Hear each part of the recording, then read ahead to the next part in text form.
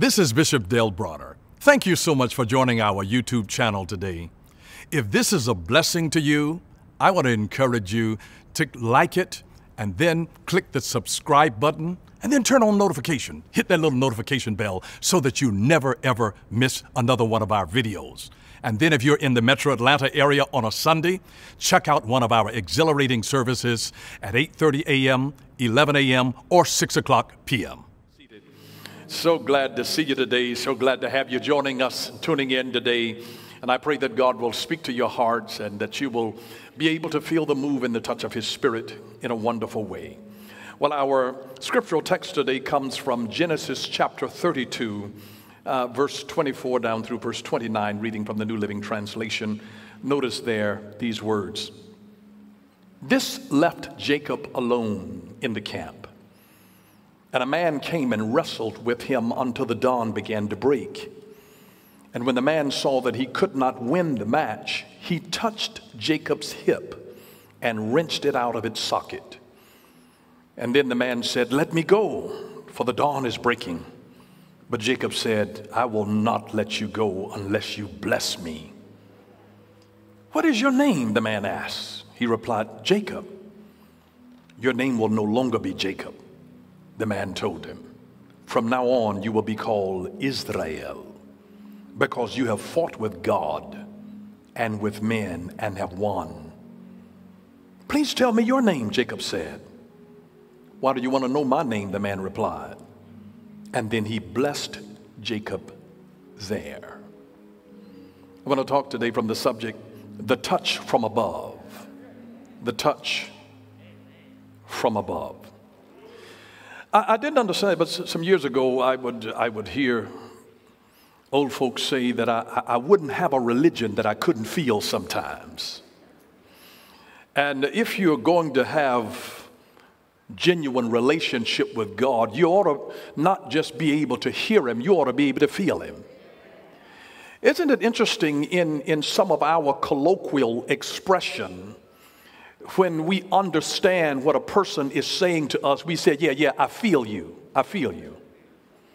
What it means is that what you said to me has touched me in a way that I understand what you mean. So here Jacob is wrestling with an angel of God. He's God's representative. And so the angel tells him, "You've wrestled with God and won." Isn't it amazing that if you're wrestling with something, and generally you wrestle with things in a place of isolation while you're all alone. I don't know about you, but some of my greatest revelation has come out of isolation. Don't ever fear when God has put you in a position where other people can't necessarily identify with you and connect with you right at the moment, because maybe God is isolating you before He elevates you. When you come out of that place of isolation, particularly when you've been touched by God, something is going to be changed in you, because when this angel wrestled with Jacob all night, and he said, "Let me go," and he wouldn't let him go, and he said, "You know what, I got to bless you, because you know what, you wrestled, the tenacity, the determination that you have such a hunger to be changed." Because he had lived with the stigma of a name, Jacob, deceiver, all of his life. And he's like, "I don't want to go another day." So he had a tenacity in him. There was such a desperation in him that he's like, "I'm not going to turn you loose. I've got a hold of the holy right now. I've touched God. God is touching me, and I'm not going to turn loose until I get blessed." And then he asked him, he says, "What's your name?" And he was really identifying him that the thing that has caused you to live under a curse is what you've been calling yourself. And not merely what you've been calling yourself, but more specifically what you have been answering to. It doesn't matter what people call you, but it does matter what you answer to. And so he'd been answering every time somebody called him, hey, deceiver. Hey, supplanter. You're the underhanded schemer. Hey. And he had been responding to that. He says, "From this day forward, you'll never respond to that name again." He said, "From now, your name will be Israel. You'll be a prince with God." because the name became synonymous with his identity. And he wrestled with God, and God touched him in the hollow of his hip. That hip was out of joint, because when you've wrestled with God, when you walk after that, you will never walk the same. And God left a limp in his life for the rest of his life to identify that you have wrestled with God. You went through a defining moment. This moment has defined your life. You'll never walk the way that you had ever walked again, because the Bible says that the sinew there in his hip, it drew up, and so it's like it left one leg shorter than the other. And he walked with a limp, and it was to remind him of this divine encounter where he had been touched by God. And it bothers me that we live now in a culture that is moving more and more toward touchless and contactless communication, where we are designed by God to be touched, not in a perverted way, but to be touched in a way that communicates love and care and meaning and significance. And it was a touch that changed Jacob. He was touched from above, not a common touch.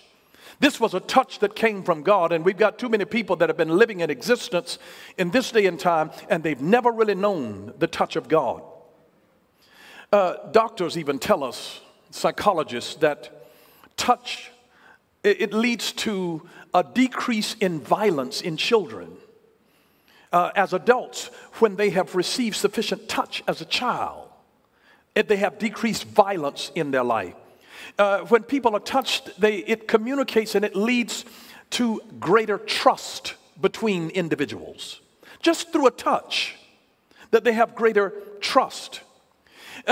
They tell us that when children are touched sufficiently, that they have a decrease in disease and they have strengthened immune systems. It strengthens your immune system just through a touch. When you touch people, you have greater learning engagement. You know, some children are visual learners, some children are auditory learners, some children are tactile learners. They have to touch, they have to be involved in it.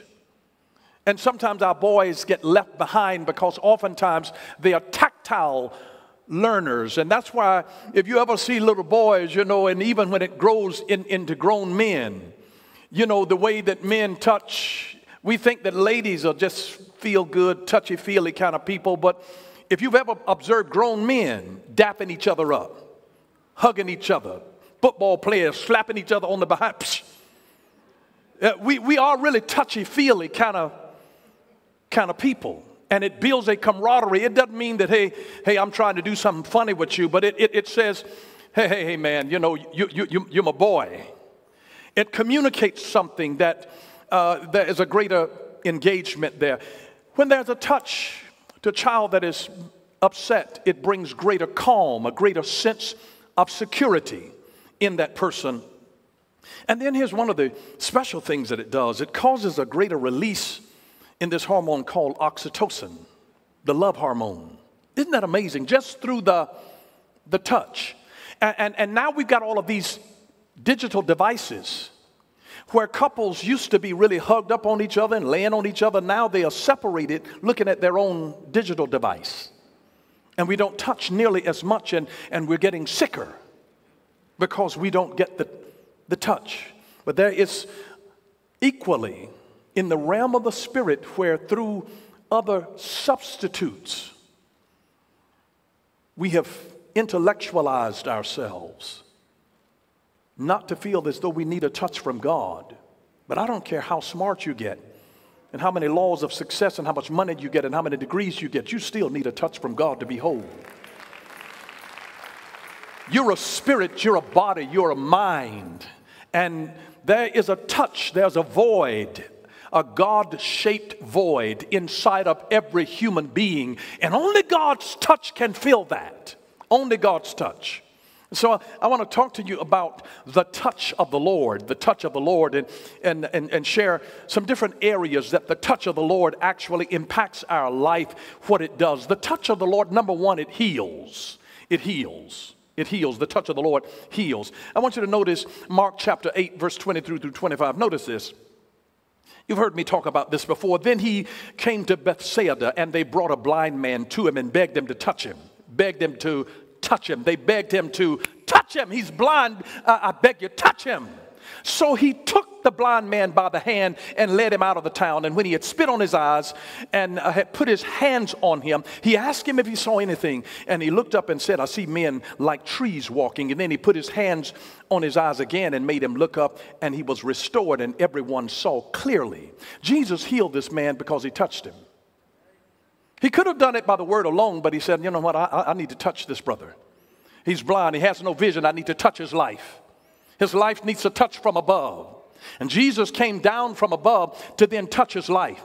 And I want you to see here in the story, I talked from this passage about the second touch and how when Jesus touched him the first time, his vision was not cleared. And then he touched him again, and then it cleared up. He had to have a second touch. I'm just telling you, we're living in a day now where it's time for a second touch. We've had the former rain, but we need a latter rain to give us a second touch now. We need another divine encounter with God. I didn't say another philosophy. I didn't say another teaching series. I mean a touch from God, a touch from God. There's some things that will never be changed in us until we get a touch from God. And when I really studied the passage more carefully, I realized that I had miscounted. It wasn't a second touch. It was actually a third touch. Because if you'll notice back in Mark chapter 8, in verse 22, then he came to Bethsaida, and they brought a blind man to him and begged him to touch him. And so notice, here's the first touch. He took the blind man by the hand.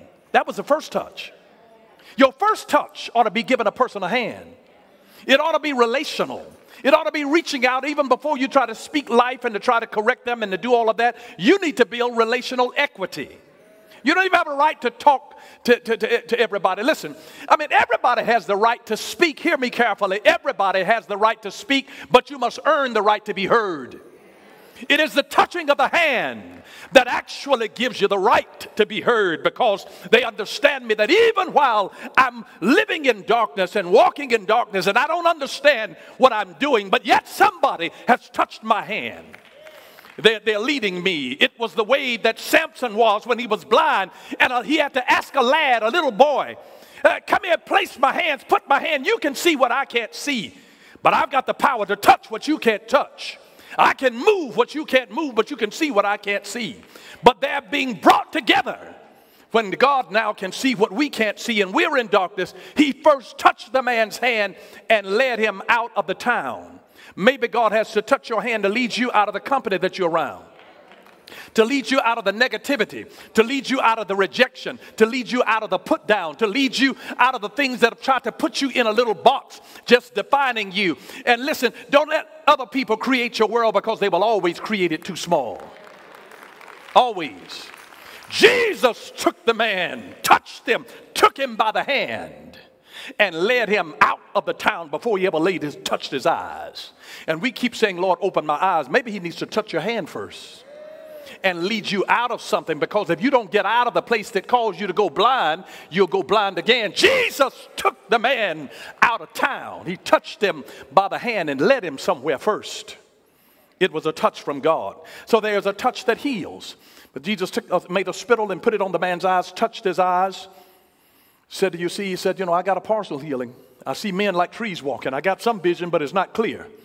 I got a little understanding about the direction that God wants me to take, but I can't see this thing fully clearly. I don't have it. Listen, if you got a piece of a vision from God, well, just thank God. You ought to just start rejoicing. God, I'm on the right road. I'm on the right road. If I walk with you and if I get another touch from you, you'll bring clarity to what you already are showing me. I see some sketchiness. I don't know how the full thing is going to work out. I don't know exactly who you're going to send in as a partner to help me to be able to make this thing come into full manifestation. But Lord, I can see the vision. I just can't see everything. I don't know exactly who it is. I see men like trees walking. I don't have a definition of the face yet. But I see something walking toward me. I see destiny moving my way to empower me to fulfill the vision that God has given to me. Anybody know what I'm talking about? Well, you need a touch from God, and he's cleared up some things, but not everything. But the second touch that he gave him brought clarity. He just brought healing through a touch, because the touch of the Lord heals. The touch of the Lord heals. But here's another thing I want you to understand is that the wrong touch violates and scars and contaminates. You know, this is a perverted touch. This is a wicked touch. This is a touch that has ill intentions. The wrong touch, it violates, it scars, it contaminates. Notice what the Lord said in Genesis chapter 3, verse 3. But God says, you shall not eat of the fruit of the tree that is in the midst of the garden, neither shall you touch it, lest you die. There are some things that when you go to fumbling around with it, you go to touching it, God says there's death in that thing. Don't touch it, because it'll cause you to die. Maybe not immediately, but it will cause you to die. You keep touching it. You keep touching it, and it will. There's death in it. Don't touch it. Don't touch it. Don't touch it. Don't touch it. There are certain things that if you touch it, it will violate the purity of your character and of your consciousness. It will begin to scar you. It will contaminate your thinking and your belief system. Don't touch it. He says, don't fool with this. So the wrong touch violates and scars and contaminates, but the right touch blesses and heals and empowers. I want you to see that. The right touch blesses and heals and empowers. It'll bless you. It'll heal you. It'll empower you.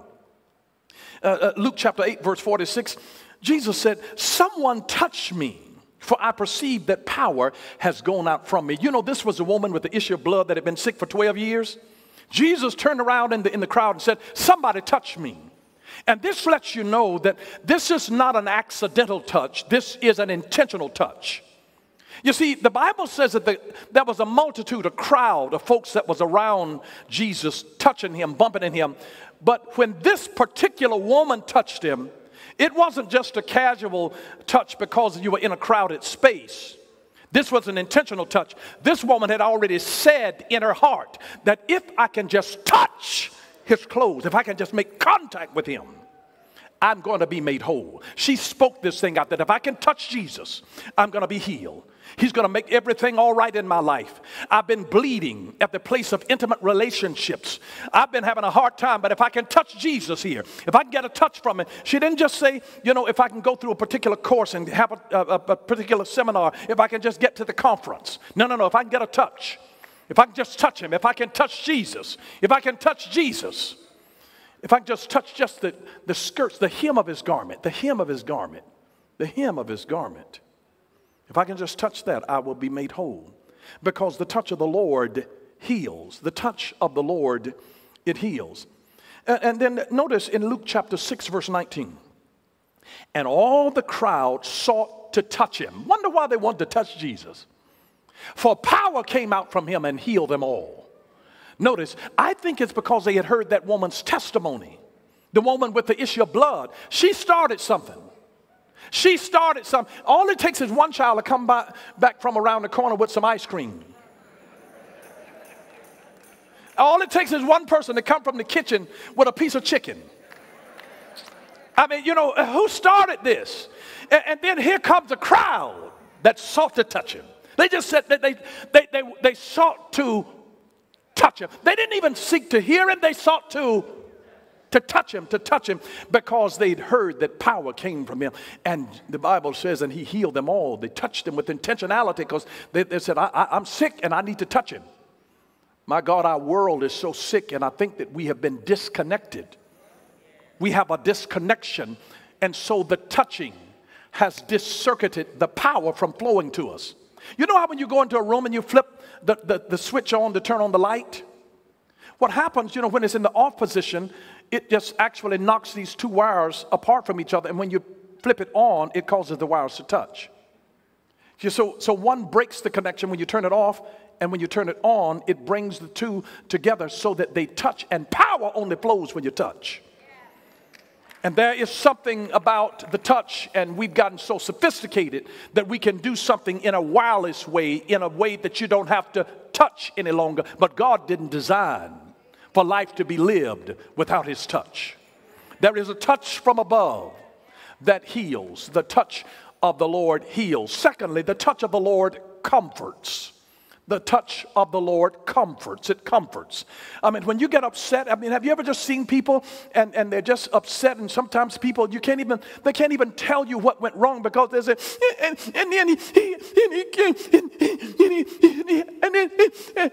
and they can't even get it out. They're so upset, and sometimes you just have to touch them to help bring calm to their life, because the touch from the Lord comforts us. We see that in Matthew chapter 17, verse 6 through 8. Notice, the disciples were terrified and they fell face down on the ground, and Jesus came over and touched them. Get up, he said, don't be afraid. And when they looked up, Moses and Elijah were gone, and they saw only Jesus. Jesus touched them, and something in his touch brought a calm from everything that was scaring the daylights out of them. He touched them, and a calm came over them. He touched them, and a calm came over them. He touched them. He touched them. Let me just say this. When words are inadequate, touch can mysteriously communicate what's in our heart. When words are inadequate, touch can mysteriously communicate what's in our heart. Sometimes if a person has experienced a tragedy in their life, if they a sickness, a death, a deep loss of something that is vital, is significant to them, when words are inadequate, touch can mysteriously communicate what's in our heart. You may not be able to articulate it. Sometimes you don't even know the words to say, but just your touch, the way you grip their hand, the way you hug them, says, no matter what you're going through, baby, we're going to get through this, and I'm with you. You're not alone, and we're going to get through this together. We're going to get, a touch conveys that. A touch says, I know he's gone now, I know she's gone now, but you're going to make it through this. You're going to live and not die. You're going to make it through this. It's going to be okay. You are going to make, a touch conveys that. Sometimes when words are inadequate, a touch can mysteriously communicate what's in our heart. And sometimes just the way you touch a person, it says, baby, I love you, and I'm with you, and I'm so proud of you. Now go on and make it do what it do. Just a touch can communicate that when you didn't even open your mouth. Just a touch. Just a touch. It reminds me of Diana Ross's song, reach out and touch somebody's hand. Make this world a better place if you can. Reach out and touch somebody's hand. Make this world a better place if you can. Isn't that amazing? Then the touch of the Lord, the touch of the Lord, that we just reach out and touch. The touch of the Lord unifies. It not only heals, it not only comforts, the touch of the Lord unifies. When God touches a situation, things that were scattered in brokenness, they come into unity. They come into a oneness. It's God's desire, not that we be scattered. He doesn't want us to be separated by our nationality, by our gender. God wants to bring us into a oneness, just a oneness. Ephesians chapter 4, notice verse 3 through 6. Make every effort to keep yourselves, notice, united in the Spirit, binding yourselves together with peace. For there is one body, there is one Spirit, and just as you've been called to one glorious hope for the future, there is one Lord, one faith, one baptism, one God and Father of all, who is over all, in all, and living through all. It is God that pulls us all together. He brings us into one. The Spirit of God, as He touches us, He unifies us. The moment that we are saved, we are baptized in a body, and whether I knew you or not, you are my brother, you are my sister. He brings us into a common family by His touch. By His touch. Did you notice it in Acts chapter 2, verse 1 through 4? On the day of Pentecost, all the believers were meeting together in one place, and suddenly there was a sound from heaven like the roaring mighty windstorm, and it filled the house where they were sitting. And then what looked like flames or tongues of fire appeared and settled on each of them, and everyone present was filled with the Holy Spirit and began speaking in other languages as the Holy Spirit gave them the ability. Notice what happened. They gathered somewhere. They heard something, they saw something, they felt something, and then they said something. They were all gathered. God gathered them in one place, and then they heard something. They heard something. What you hear has the ability to produce unity in you. Then they saw something, cloven tongues like as a fire. Then the thing that they saw that sat on them, when that fire sat on them, my God, they felt something. And after they felt it, here come Shaka. Oh boy, they start to say something. Isn't it amazing? I'm just telling you. I don't know about you, but I just don't want an intellectual experience with God. I want to be able to have God to touch me in a way. I understand Scripture. I've studied Hebrew, I've studied Greek, and I've studied some Aramaic stuff. But I'm here to tell you that I tell you, there's nothing like feeling a prayer wheel turning. There's nothing like feeling a little fire burning. Something deep down in my soul. I cannot explain that. It doesn't come from my head. It comes from something that I feel down on the inside of me. There's a little fire that God lights on the inside of a man and an inside of a woman. And it is by what I feel in me that lets me know that I am His and He is mine. And everybody who knows Him is my brother and my sister.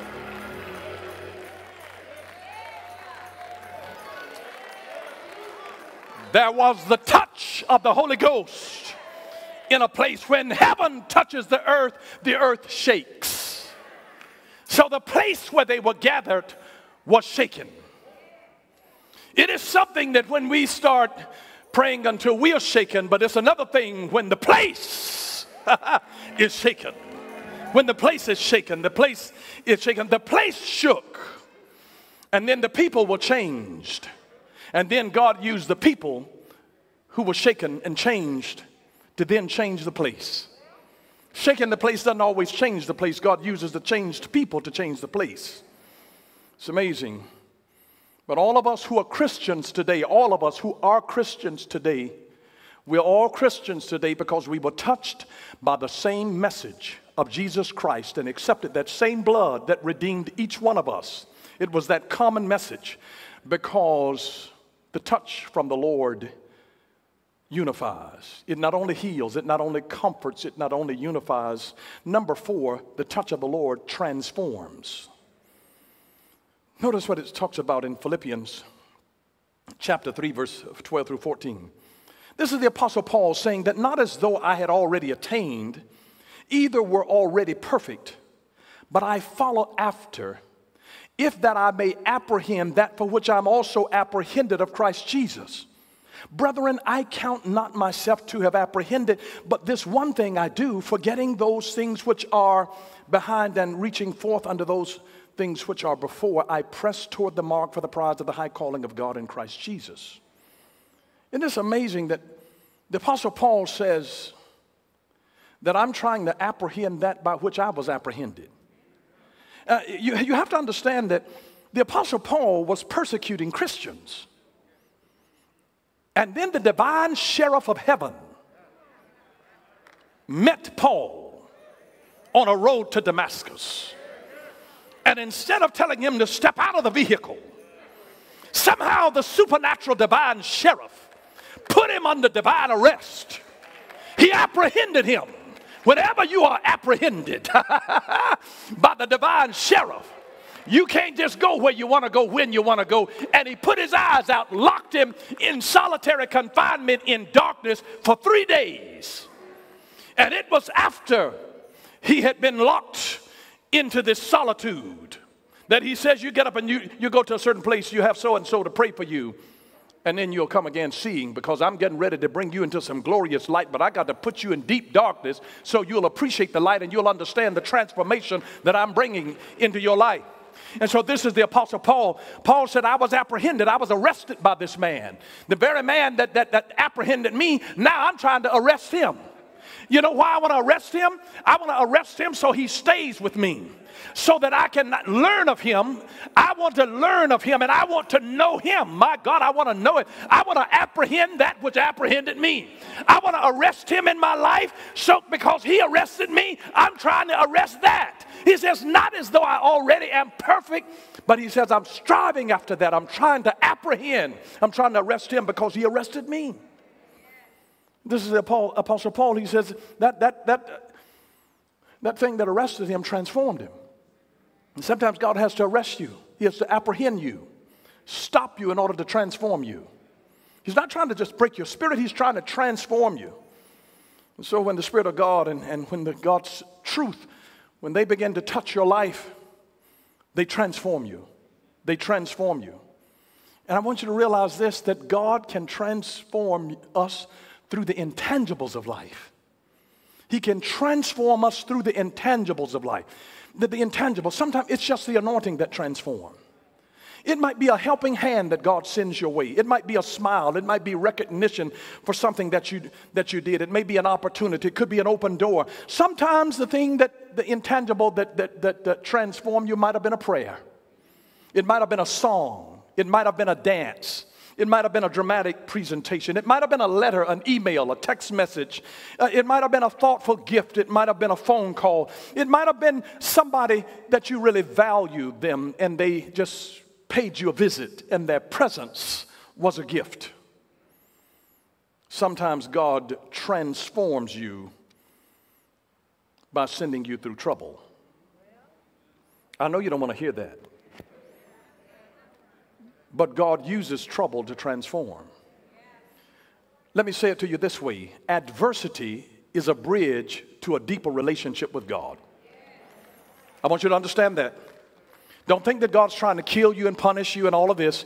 Adversity is a bridge to a deeper relationship with God. There are some people that wouldn't get close to God unless something went wrong in your life. Adversity is a bridge to a deeper relationship with God. It could be a divorce. It could be a financial ruin.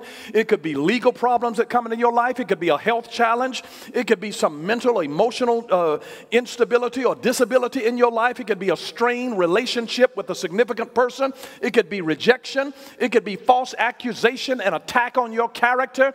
But you'll go through some trouble, some adversity. But the whole purpose that God will bring out of that is that God will transform you through trouble. He'll transform you through trouble. And I'm not saying that God sends the trouble, but He uses it. Please understand this principle. Everything is either God sent or God used. Everything is either God sent or God used.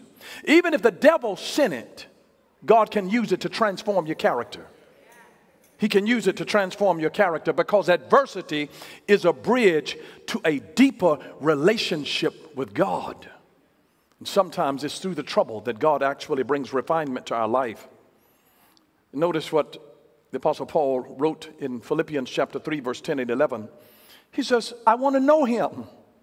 I want to have the same power in my life that raised Jesus from the dead. I want to understand and to share in His sufferings and be like Christ in His death, then I may be raised up from among the dead.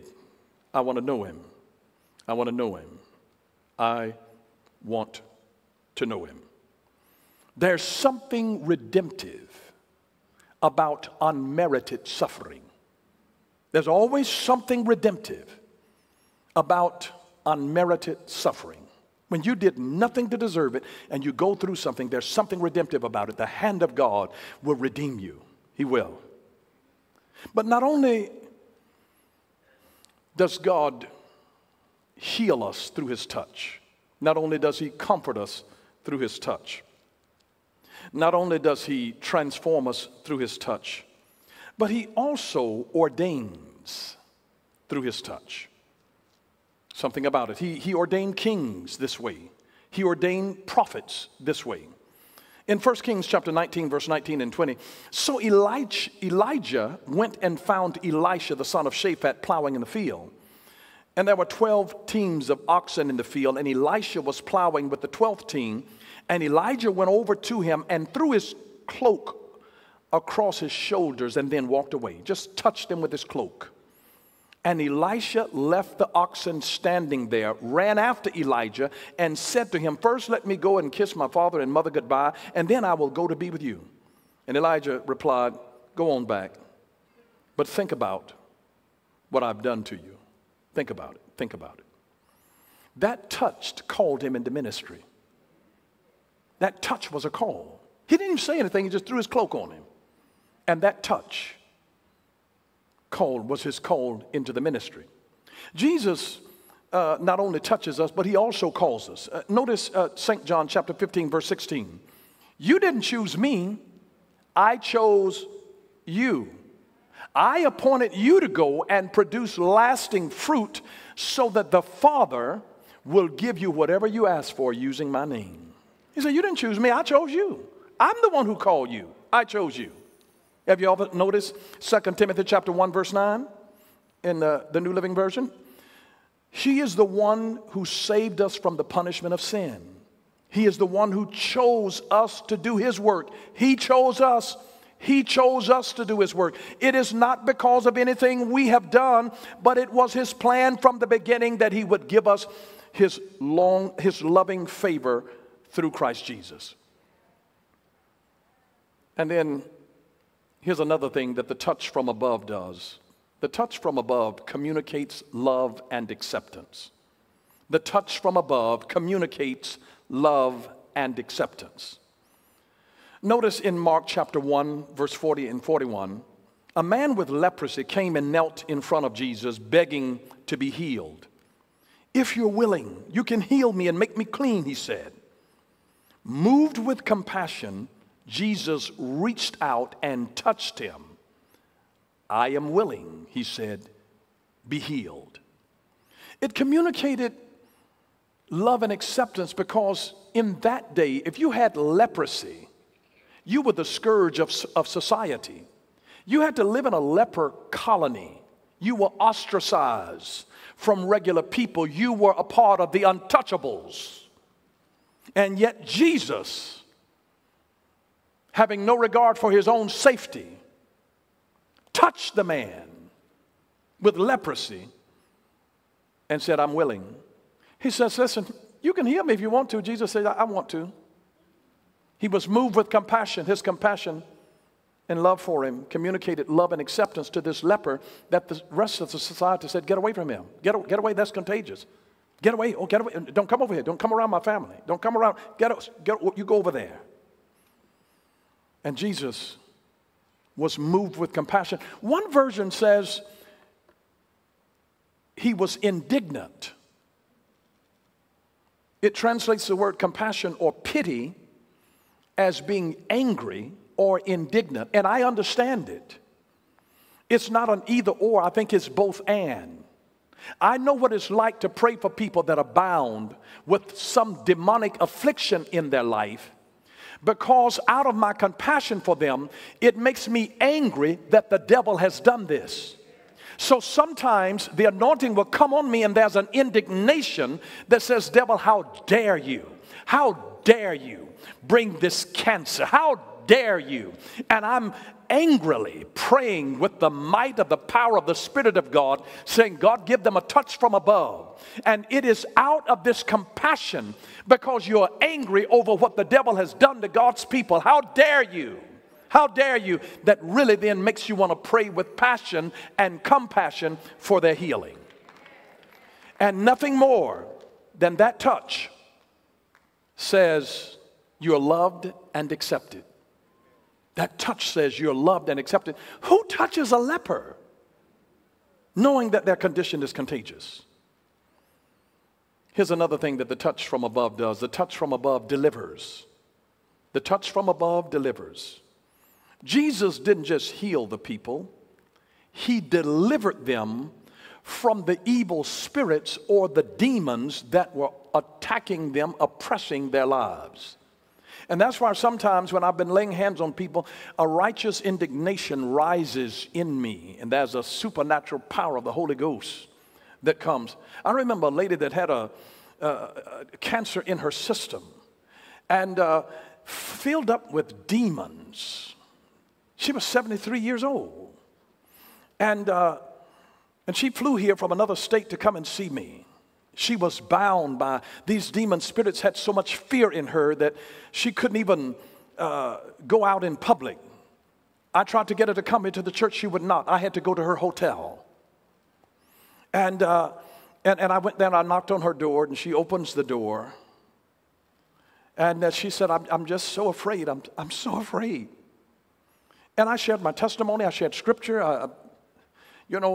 I prayed with her, and I just felt no relief. And I told her, I said, I've done everything that I know to do.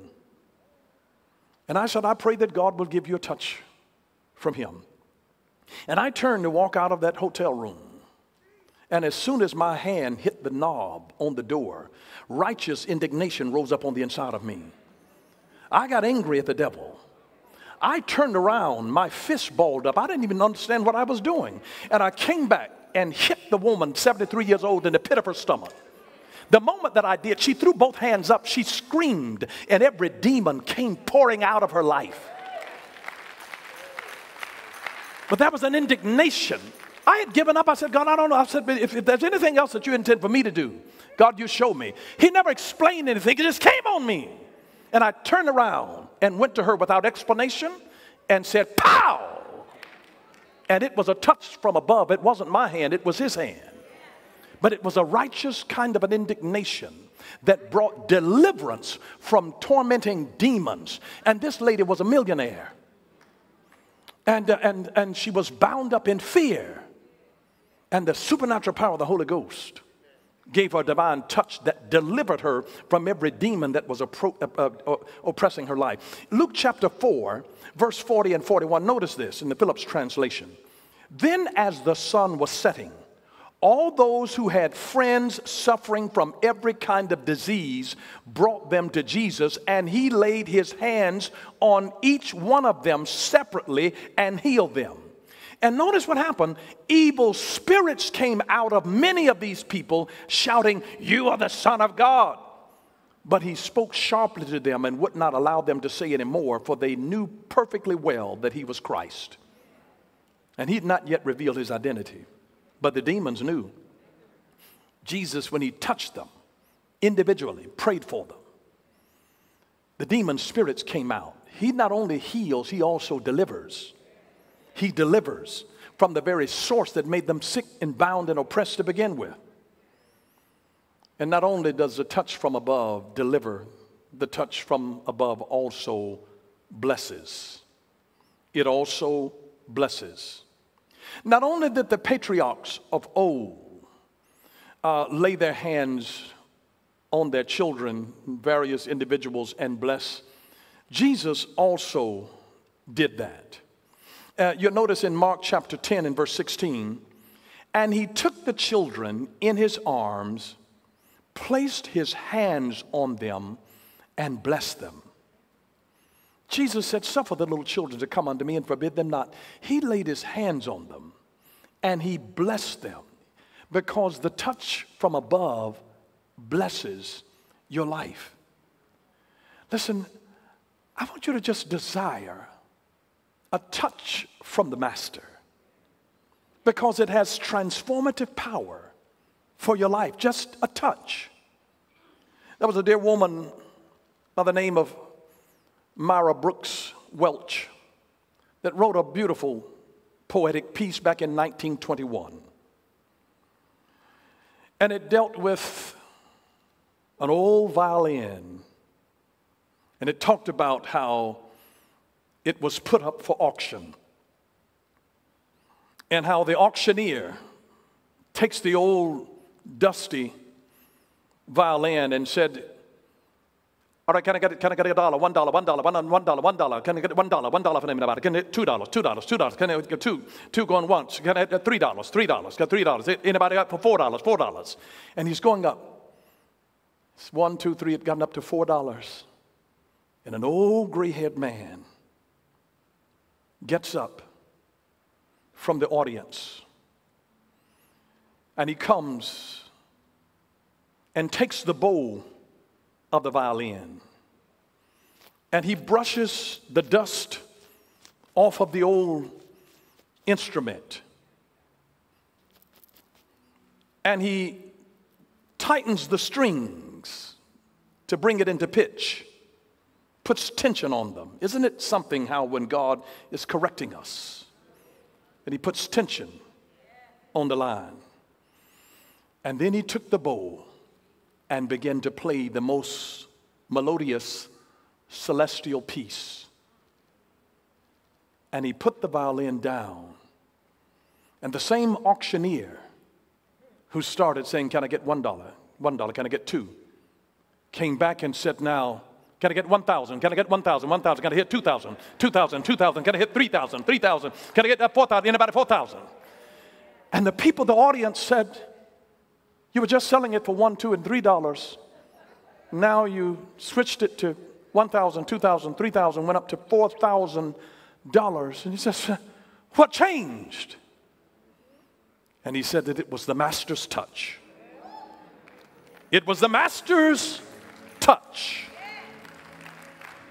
that showed that there was still worth and value. And it is the same master's touch that when your life is feeling worthless, like a piece of junk, that nobody wants you and you've messed up and you've done so many dirty things, and they act like you can't even make music anymore, and you're out of tune, your life is out of sync with God. God knows how to put pressure on the things in your life to bring you back into pitch. And it is when the master's touch comes on an old dusty life, after he has cleaned you up by his own blood, that he begins to then give you a song that the angels cannot sing. And then you hear this melodious sound from heaven, and it doesn't bring attention to the instrument, but to the master, to the virtuoso, who's actually playing, using that old instrument. And I'm just here to remind you today that God still uses old instruments. Don't ever think that you've done things too dirty for God to use you, or that you're too old and out of shape and out of tune for God to use you. God will give you a divine tune-up, and he will cleanse you by the power of the blood of Jesus and put a pressure on your life. I'm just here to remind you today that no matter how long you walk with God, we need a fresh touch from him. And I just want you to just close your eyes and just ask him, "God, touch me, touch me. Touch me again, Jesus."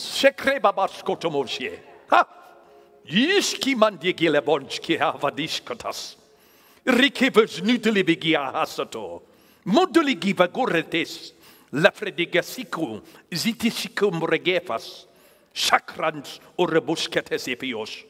Sicrus eanch konomosia. Savradish lebrus evrikunasa.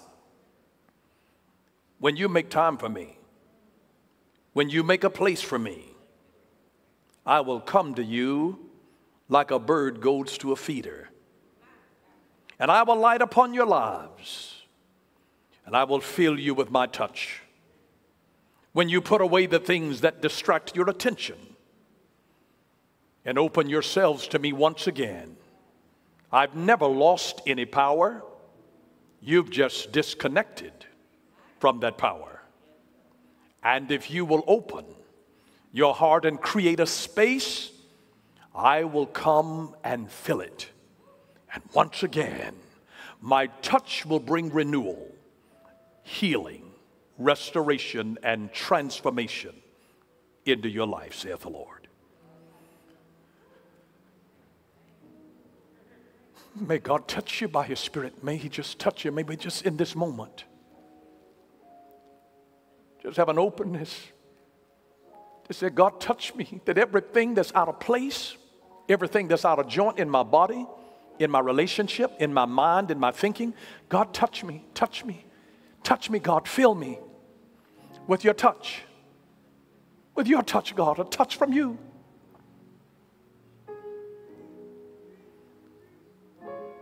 May you just be able to know that he touched me. He touched me.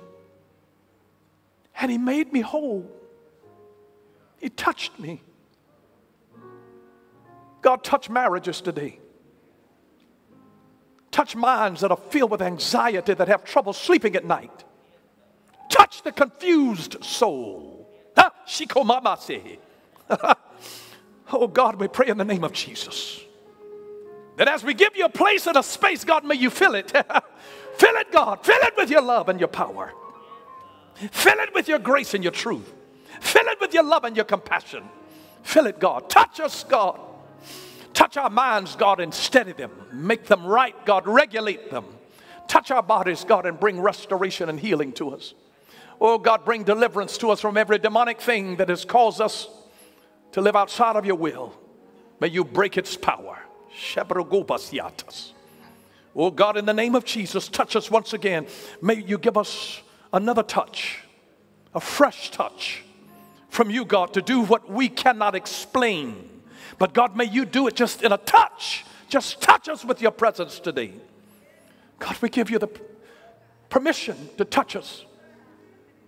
Whether we're in a home today, whether we're streaming on a cell phone, on a tablet, on a computer, while looking at a television, touch! Because there's no distance in the spirit.